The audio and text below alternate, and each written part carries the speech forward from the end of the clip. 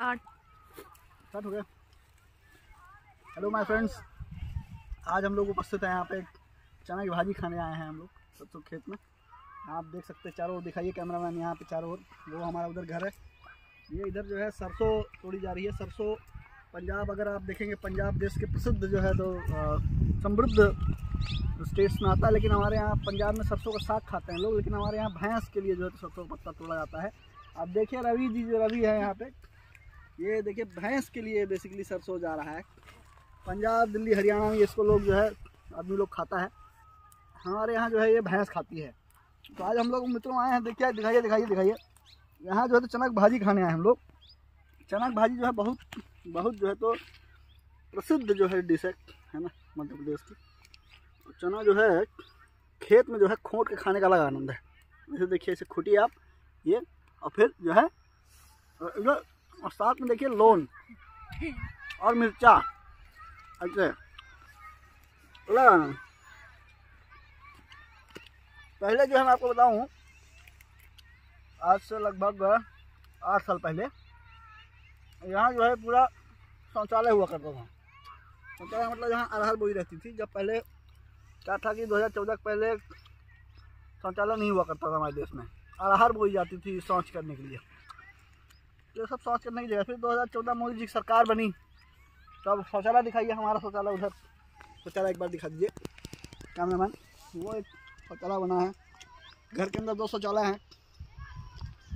अब ये पूरे चना में बोया जाता है बढ़िया से। और इधर दिखाइए, यहाँ जो है चारों तरफ यहाँ से जो है रोड जा रही है, जिसमें बहुत सारे गड्ढे हैं अभी। और इधर देखिए प्रधानमंत्री आवास योजना से जो है हमारे जुराहियों के घर बनना स्टार्ट हो गया है। और जो है तो उधर मंगलिया वाला है, और यही सब है बढ़िया। जो है चना भाजी जो है बहुत बढ़िया जो है। अगर इसको वैसे भी भाजी इसकी बनाई जाए तो भाजी भात खाने में जो आनंद है ना, वो कहीं नहीं मित्रों। दिखाइए दिखाइए रवि जी हैं। रवि जी देखिए, आपको झूठ लगता होगा ये बात, मेरी बात आपको मजाक लग रही होगी। रवि जी ये पत्ता आप क्यों तोड़ रहे हैं? किसके लिए तोड़ रहे हैं? भैंस का। भैंस के लिए बता रहे हैं। देखिए भैंस का कह रहे हैं, भैंस का मतलब अकेली भैंस के लिए ये पत्ता तोड़ के ले जा रहे हैं भाई। और इसको कटाई होगी, भैंस को दिया जाएगा। हमारी भैंस दिखाइए, वहाँ पे भैंस है। और देखिए समृद्धि में, जब मैं तो मानता हूँ कि देखिए कुछ भी हो, पंजाब, हरियाणा, दिल्ली एनसीआर सब कहीं पीछे हैं मध्य प्रदेश से, इवन रीवा जिले से। देखिए हमारे यहाँ जो चीज़ वहाँ लोग खाते हैं, उसको हमारे यहाँ जो भैंस उसको खिलाया जाता है हमारे यहाँ। अब ये पूरे चना में बोया जाता है बढ़िया से।